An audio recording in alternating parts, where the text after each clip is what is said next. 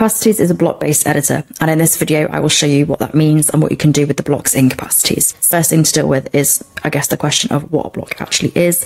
If I move down the page, you can see that within each of these sort of sections of text, I'm getting this grey plus and the grey 6 dots come up. That basically means that you're looking at a block. If you want to insert a block below where you are, click the plus, and if you'd like to insert one above where you are, shift click the plus. You can also click on the 6 dots to open a menu, and this menu is going to format the entire block, and you know that because it has highlighted the whole block. If you make your page wider by clicking this button and then you click the 6 dots again, you can see that the length has just expanded. It's looking at the whole block. And then what you can do is apply formatting to that block. So we have the option for different heading levels, which allows you to break up your notes. You also can add bullet points, as I've done here. You can add icons or emojis, and you can actually make quotes look nice as well. So all of these options are available for you to sort of play with in this setting. And the way that I got this background to be coloured in is by clicking edit style, and you can see you've got a very extensive style menu here that literally covers everything. Now you can see here that I have highlighted this verb, but that's obviously not the whole block. And the way that you do that is, as you can see, just by highlighting the text within it.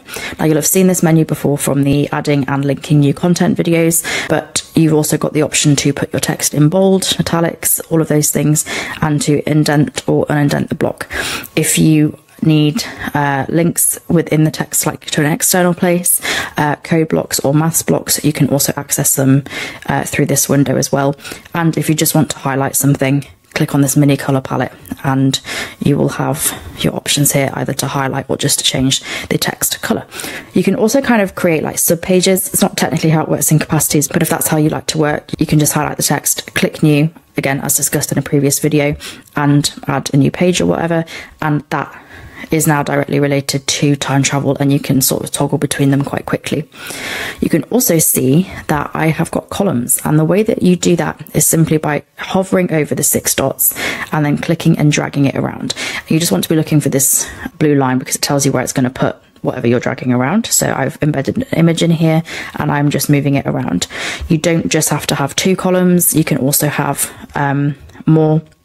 And you can again play around with this to suit you. I've also linked to content, again, link to anything with the @ or the square brackets, and I've embedded this as a small card. And again, this is a block just like anything else now, meaning I can move this around if I would like to make the page look like this for whatever reason. So that's basically it with blocks. You are literally just building the page that you want to have and have it in the way that you'd like it to look.